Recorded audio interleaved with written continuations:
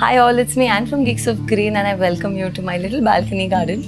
And today we will be doing a little bit of gardening. We will be caring for a few plants that need a little bit of care. So join me and let's have some fun.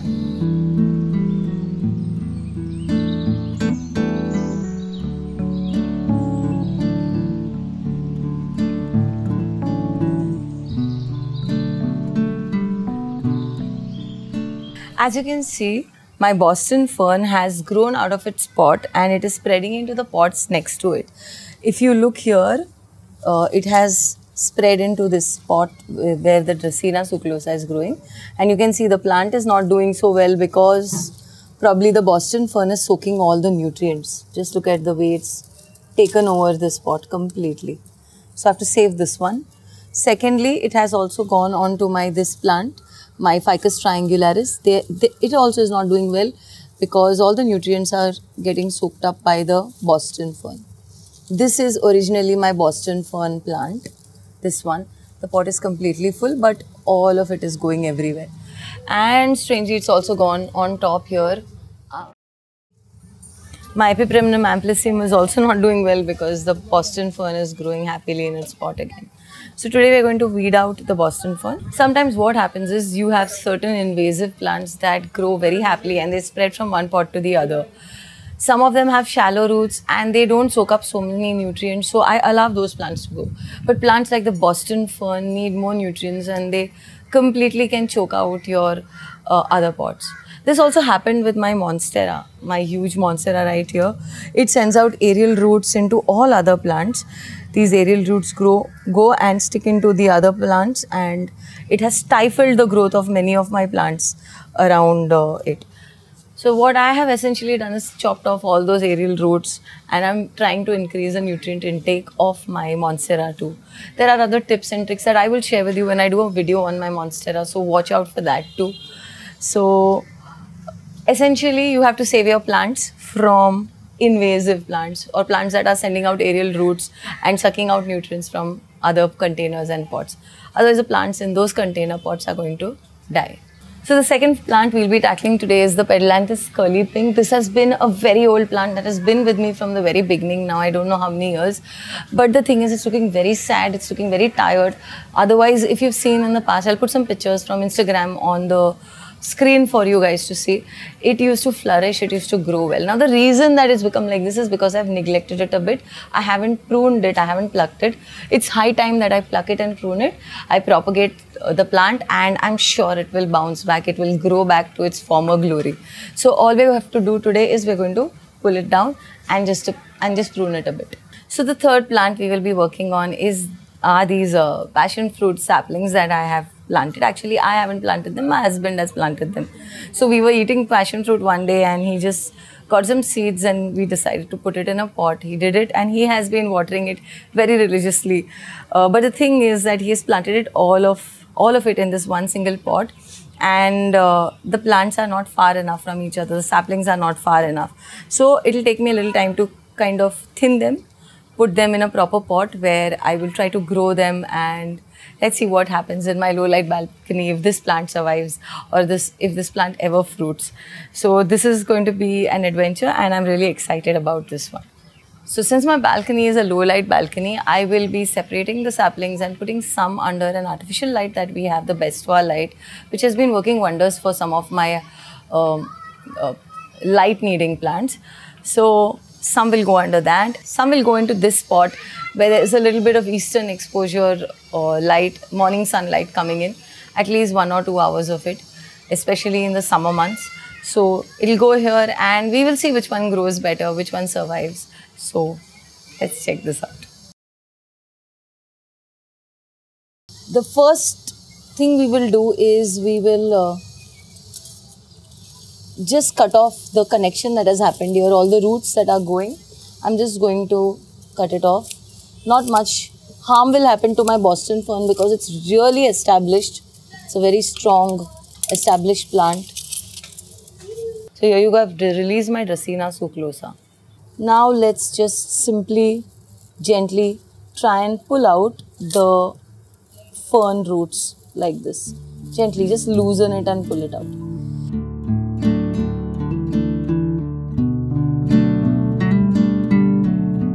I'm being very careful that I don't hurt the main plant. Okay. Now since it's going all the way around, I will cut it. I'll cut it to...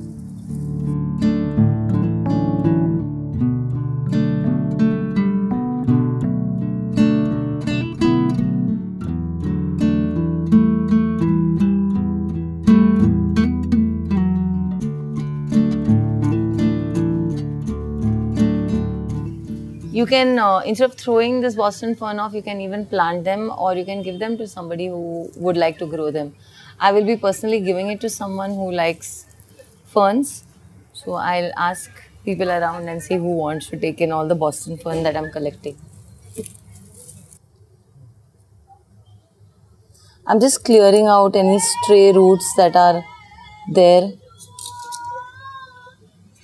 Just aerating the soil a bit. Afterwards, probably I'll put in some vermicompost, and that will help this plant grow properly again.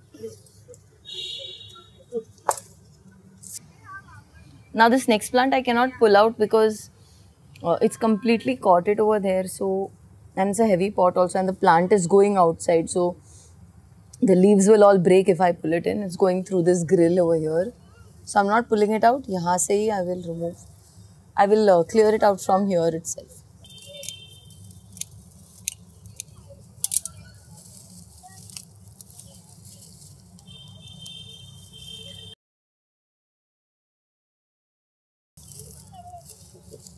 जिसे काटना पड़ेगा.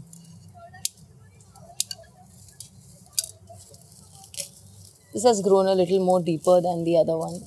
I'll have to kind of give it a greater pull and probably cut places where I cannot get it out. Because it's more right? मालूम नहीं.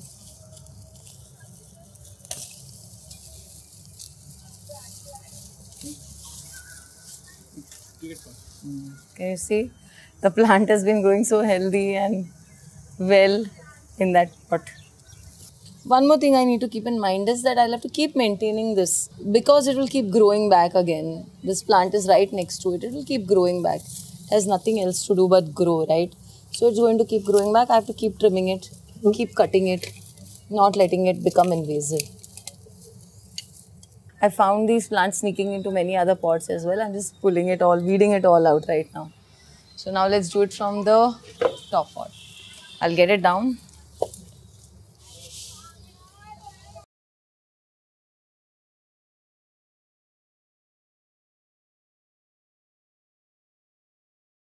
So now what has happened here is this has invaded the pot in such a way that this plant is left like an alien in its own pot, and I have to remove it out and I will be repotting it. This plant is not doing well at all. It was doing very well at one point. I'm just giving it a trim. The rotten parts, I'm just kind of snipping them. I will be putting it back into this pot because this soil is a nice nutritious mix that I had made. And we will give it another chance. So let's...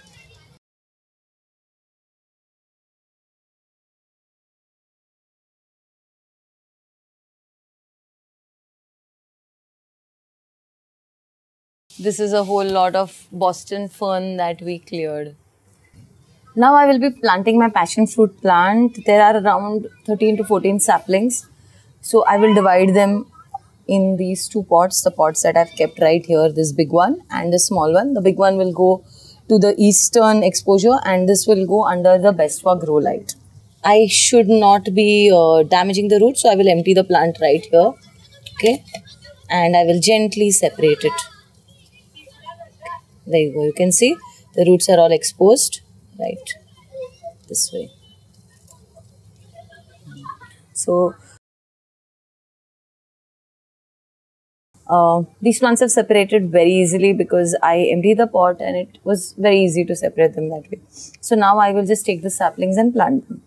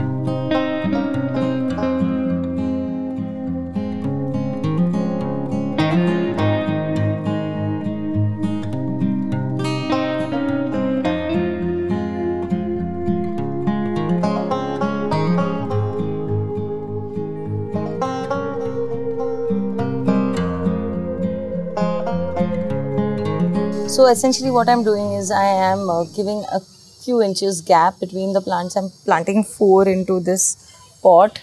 I hope they survive. I will water this later aside. Now I'll do it in this other pot also. I think I can put 1, 2 and 3 in this pot.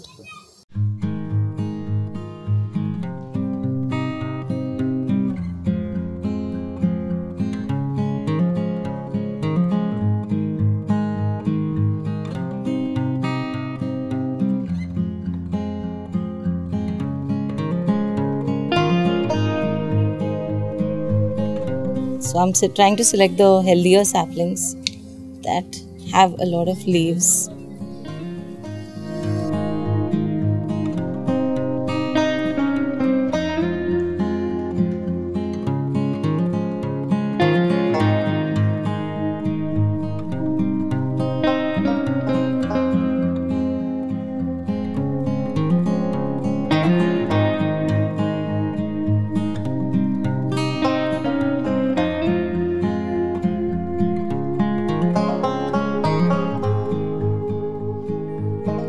Now I will be topping it with a little bit of vermicompost, not too much.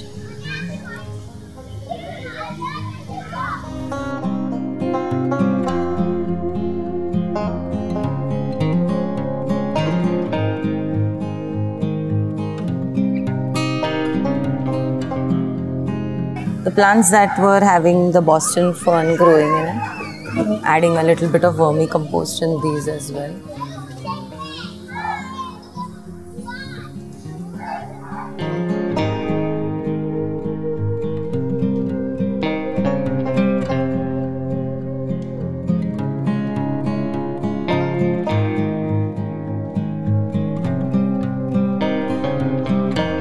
So you can see how leggy this one has gotten. So much of stem is exposed. So if I just trim it back up, it will boost the growth again. I'm sure this plant will grow. First, we will remove all the dried stems off and clean this plant up.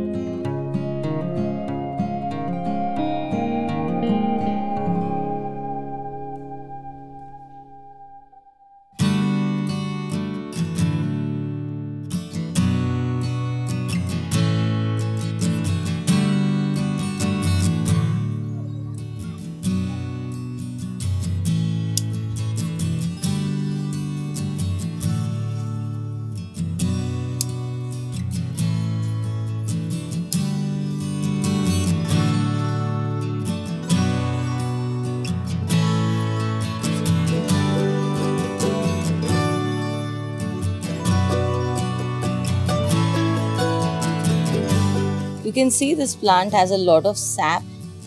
It might be slightly sensitive, skin might get itching and all that. So be careful when you're handling it.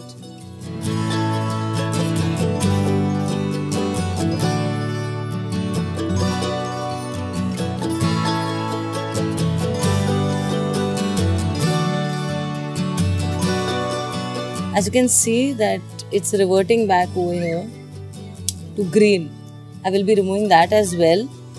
I had last time done the same thing and I had potted all my cuttings of the green non-variegated one which had reverted back, and that's also growing pretty nicely.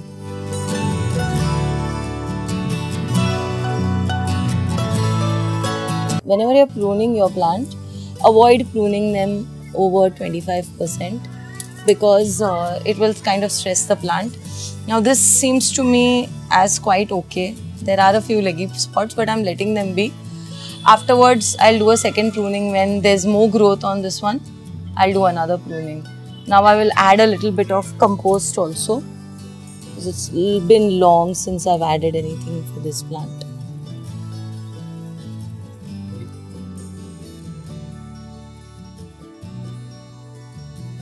I think this plant is good to go. It might bounce back. We'll put updates on Instagram. Keep your eyes peeled on Instagram. Check out for updates.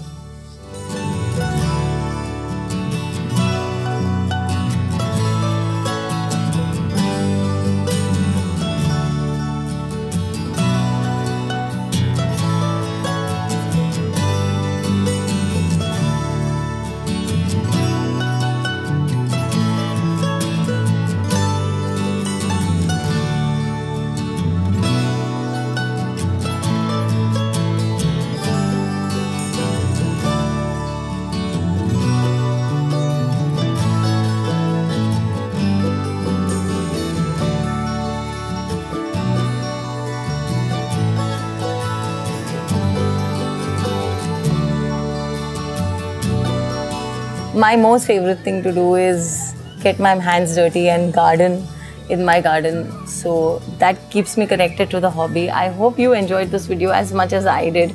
If you did, don't forget to give us a thumbs up and also put in your comments of what helped you and what you liked, and if things that you could, tips that you could share with me also would be really wonderful. So do share your comments down there, and if you haven't subscribed to our channel, don't forget to hit the subscribe button, hit the bell icon for notifications of videos. Also follow us on Instagram, and I will see you soon in another video. Till then,